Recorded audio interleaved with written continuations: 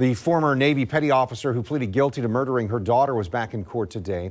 Brianna Williams faces 20 years to life for the death of 5-year-old Taylor Williams. Joy is joining us now with what happened in court today. Joy? Well, Ken, sentencing hearing dates were set for Brianna Williams. They'll be September 15th and 16th. The prosecution plans to present facts to the court, and the state anticipates these will be full days. Williams was not wearing a red jumpsuit today, by the way. She has at previous hearings. That red jumpsuit signifies an inmate who may be a harm to themselves.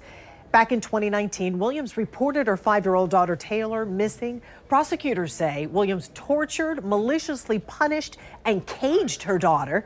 The child wasn't seen for months. Her remains were eventually discovered in rural Alabama. Investigators say those remains showed evidence of possible malnourishment and trauma.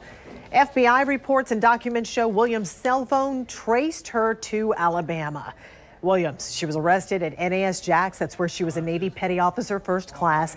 A medical examiner, though, could not determine little Taylor's exact cause of death.